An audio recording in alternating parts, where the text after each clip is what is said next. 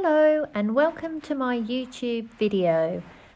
Today I'm going to be painting this lovely little sausage dog, and I thought I would discuss with you a little bit about my process and how I paint in layers rather than alla prima, and why I do this, because a lot of the time people wonder, well, which method is better?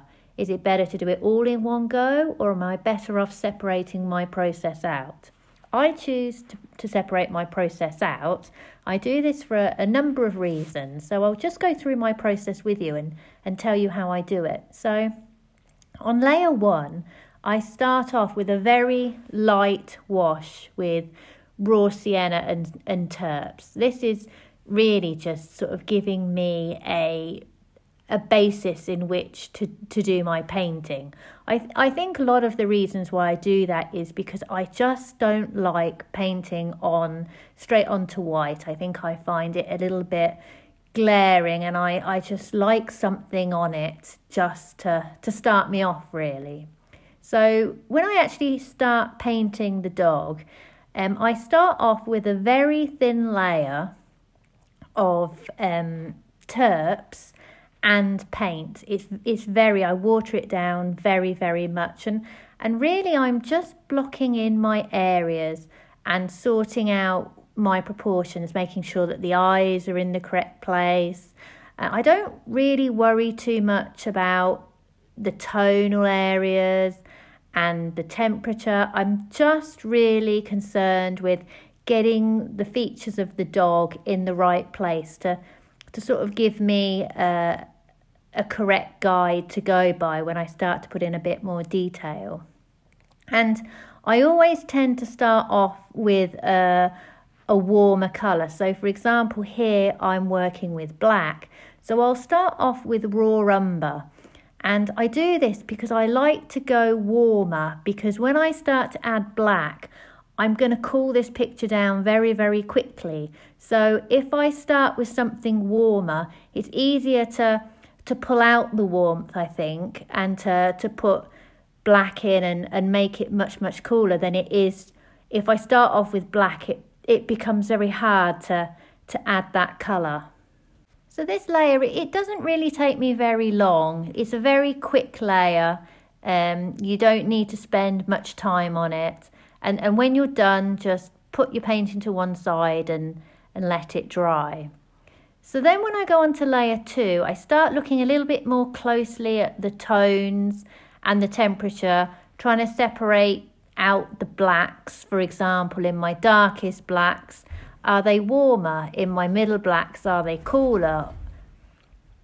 And then in my very light area of black, is that warm? So there are many temperatures in the black that you have to figure out in this second layer, but you don't want to go straight into very, very thick paint, because you want to work up slowly to it so that you have chances to make mistakes, because once you commit to that very rich black, it's very difficult to take it off.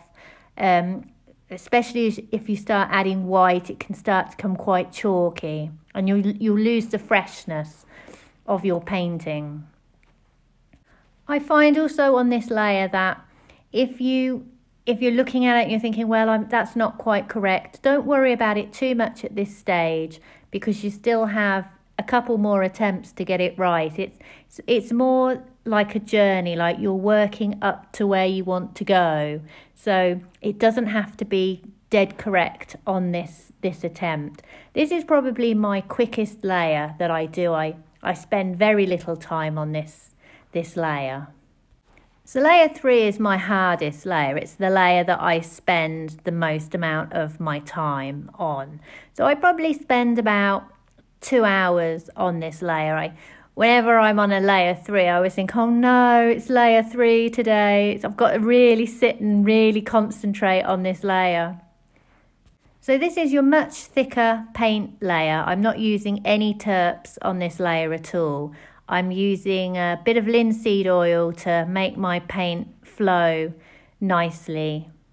So in this layer, you really need to commit to what you think that you're looking at. you may need to make decisions about your tonal areas and also about the temperature of what you're looking at.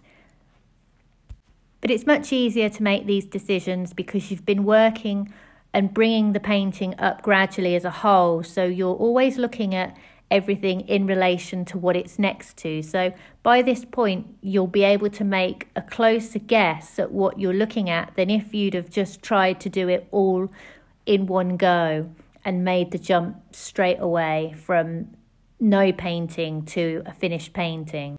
So at the end of this layer, what I tend to do is I tend to photograph my painting, and I'll turn it into black and white, and I'll compare it to the little black and white image that I've got on my mobile phone underneath my painting. So I can have a look at the tonal areas and work out exactly how far away I am from the original image and what I need to tweak. And this is what I'll do in my layer 4.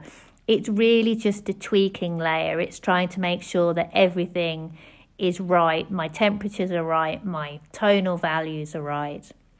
And then when it's done, it's done.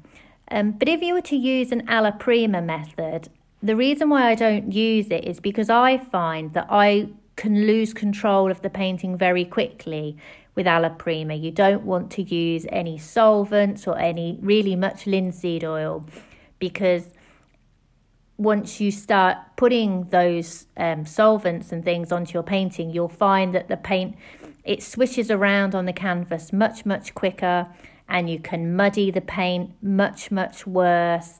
And before you know it, you've kind of lost the freshness of the painting that you were aiming for. So I hope you've enjoyed my painting that I've done with you today. I try and post every week, so please join me for the next one.